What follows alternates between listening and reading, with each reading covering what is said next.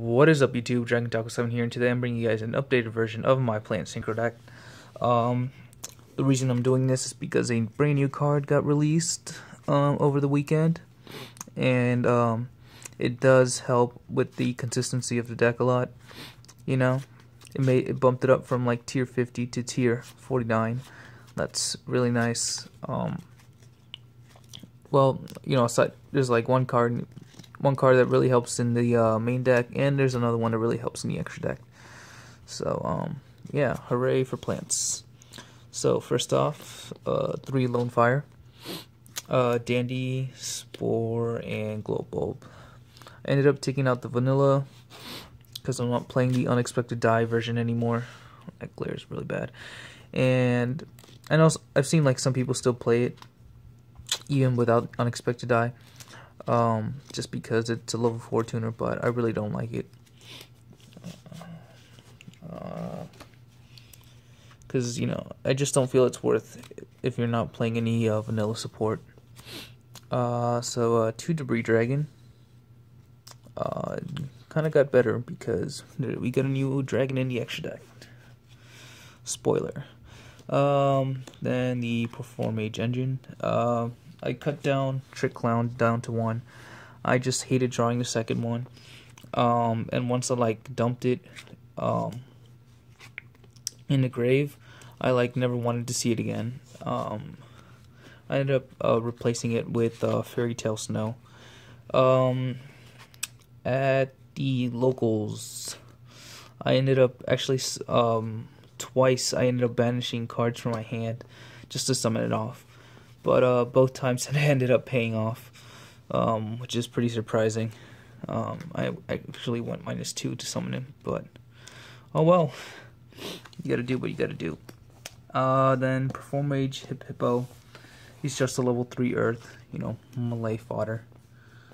Gemnite Sapphire, Debris Target as your Gemnite.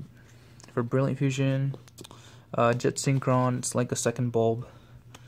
2 Card Trooper, more melee fodder, and it kind of sets up your grave. There's lots of things, you know, you want to get in there. You know, fuel up for Fairy Tale Snow, lets you grind. You know, Trick Clown, Jet, any of your plants. You know the drill.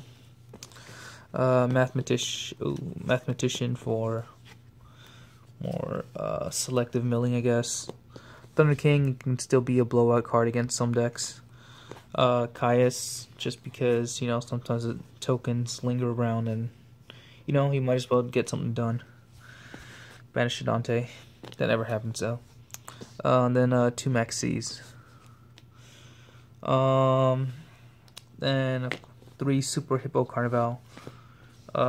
Special summons the Hippo. This guy from your hand deck or graveyard. Then you have an option to summon Perform Mage Hippo tokens. But you never want to do that because it locks you out of the extra deck. So just summon the Hippo.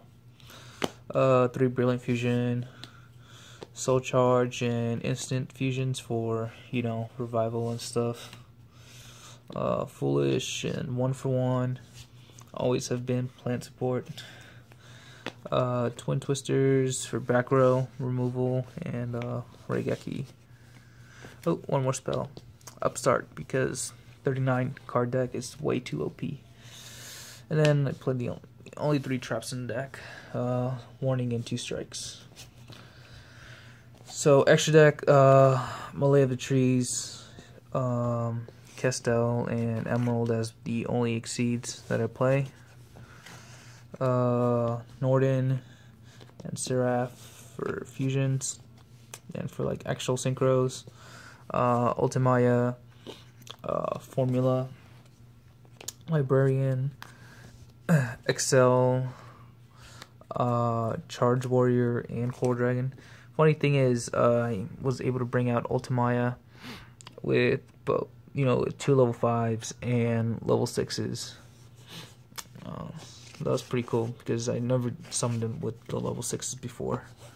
Yeah, Core Dragon is pretty neat. It also like ditches cards that like that you might draw, and you just want to get engraved.